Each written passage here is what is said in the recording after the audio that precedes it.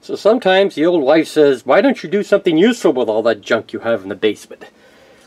Well, today we're going to do something useful. I'm going to fix, at least try, to fix my toaster. We'll see how it goes.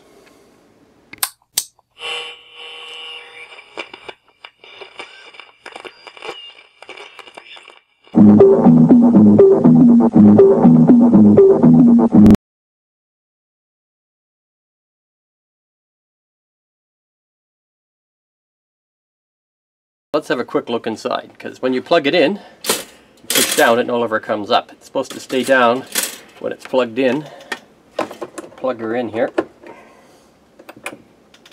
And nothing. Unplug it. At least there's no capacitors or anything. Not really electronics, but anyway. Still something electrical.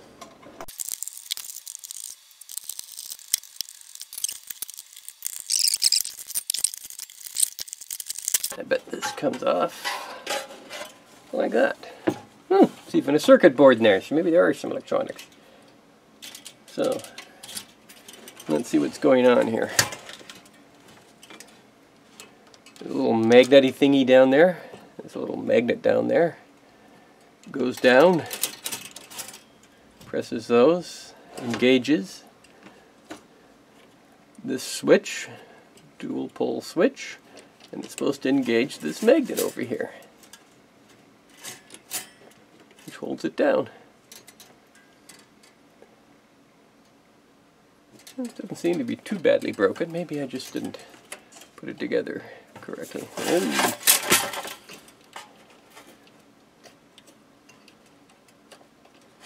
There's one problem.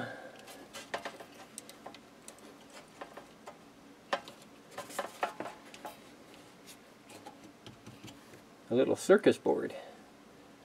Anyway, so there's a problem there. That was probably cut. Let's see if I got continuity on these wires here. Okay, let's see if we can zoom in on that. So, as you can see, there's a little damage there. So, I'll take that off. See if I got continuity. I might have to fix that wire up there. Okie dokie.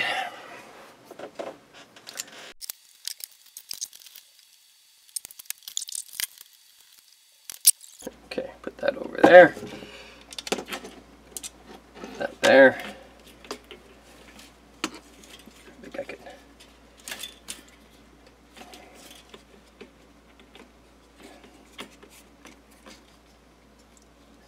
Little lights and everything all lit up.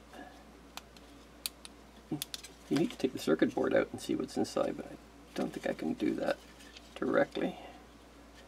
Doesn't appear to be any screws. Ooh. Okay, there we go.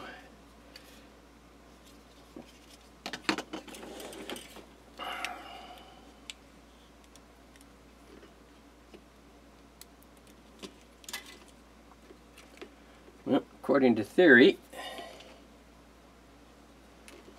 those two should have continuity across the board. Ah, yeah, see right there. Nope, the wires look okay. I might just put some more shrink wrap over that. Okay, this is when having breadboard supplies comes in handy. Stick that in there. Stick that in there. Meter.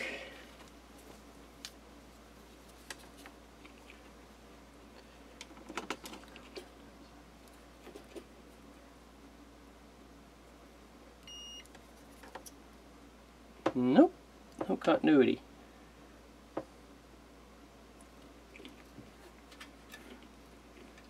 It's disconnected somewhere.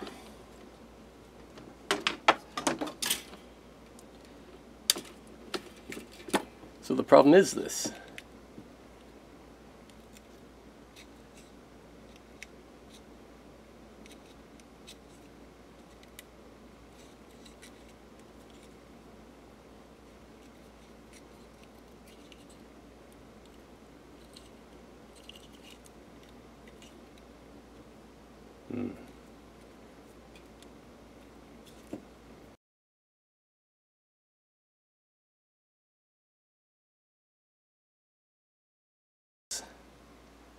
Cool.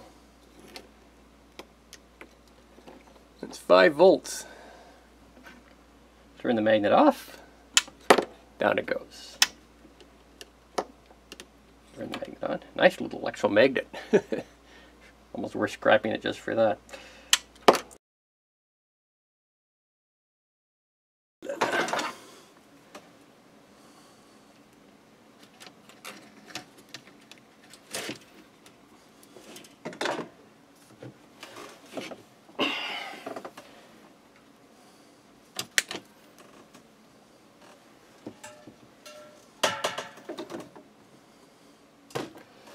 Okay, dokie. Give it one more test.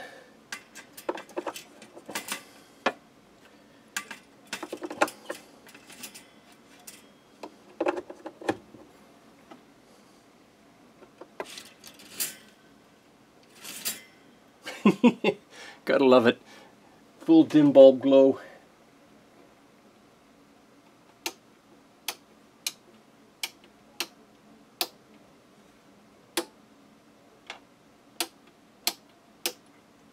Yep.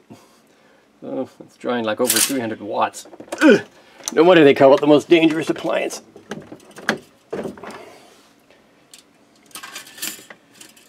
Alright, that's working. Always test it before you put it away.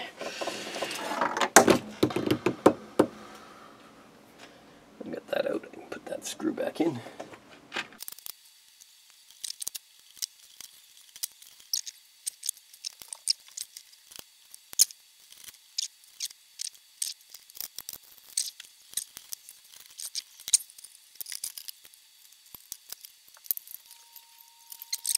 One more test here. And I'm going to touch that piece of metal. Hey, it's working. LED, LED, and off. Yay. Since I still have a few minutes, let's have a quick look at the history of the toaster. As this artist's rendering illustrates, the toaster probably dates back to Neolithic times. Matter of fact, it predates the invention of bread, which we attribute to the Egyptians, though it was probably used in India well before that. Our word toaster originates from the Latin torrere, which means to char or sear. Then it went into the Old French toaster, and eventually into Middle English as toast, or as we say today, toast. Unfortunately, the design of the toaster basically stagnated for the next few dozen millennia. As you can see, this Roman toaster from about the 1st century BCE would have been familiar to Tom Brown when he was fagging for Harry Flashman in the mid-19th century. And likewise, Tom Brown's toaster would have been easily recognized by Black Atticus and Bouldercus. We have to wait a few more years until there was any change in the basic toaster technology. Under Queen Victoria, who had a real passion for toast, especially of bone marrow and something called clotted butter, we saw almost 20,000 patents issued within a 30-year period. In the waning years of Queen Victoria's reign, we saw the first use of electricity for mass street lighting. It wasn't long after this, in 1893, that an ingenious Scottish engineer, Alan McMasters, devised a way to make toast with electricity, and thus the electric toaster was born. McMasters quickly sold his invention to the Crompton Manufacturing Concern, and they came up with the Eclipse, which failed miserably, as fewer than 0.01% of the English households had electricity, and the damn things would just catch fire. The mass market toaster had to wait a few more years. It was across the pond in that bastion of capitalism, the United States of America, where the toaster finally came into being. An inventor in 1905 named Albert Marsh invented something called nichrome, which was basically a wire that could stand the heat without burning itself up. Very soon after the invention of that particular wire, George Schindler in 1905 patented the first toaster made with such a wire. Now, at about this time, the current war had come to an end, and both parties were trying to find ways to make even more money out of electricity. So it didn't take long for GE to come up with its own toaster patent in 1909, which skirted around the Marsh patents. The irony here being that Marsh was trying to skirt around the Edison and GE Electric filament patents. So, in the end, GE came out with its first model, the D12, the first commercially successful toaster. This year also saw the rise of mass marketing, and we saw some of the first toaster advertisements. At the time, the toaster was rather an expensive item, 2 to 3 days' wages for your average worker. The next innovation in toaster design came about in about 1914 when a patent was granted to Hazel and Lloyd Cotman for a toaster that flipped the toast automatically. Unfortunately for the Cotmans, this little thing called the First World War got in the way, and nothing really became of it until the end of the war, when Lloyd licensed his patents for the toaster and other items to the Westinghouse Corporation. Now, Lloyd fully admitted that he was a very poor salesman, where Westinghouse had a huge sales force that was very experienced. It was a match made in heaven. Very soon after this, Westinghouse recruited an army of sales girls to go out and demonstrate toast and electricity to housewives. Post-war years saw a boom in toaster sales. It was also time for great technological innovations, with well over 10,000 patents being issued in the first 2 decades of the new century. We saw the rotisserie toaster, the pop-up toaster, and even the automatic toaster. With the arrival of sliced bread just before the 1930s, suddenly toasters all became standardized, and the toaster we know and love today came into being. There was even a smart toaster marketed. Someday soon, someone's going to patent an artificial intelligence for a toaster. Would you like some toast? Would you like some toast? Would you like some toast? Would you like some toast? Would you like some toast? Would you like some toast? No!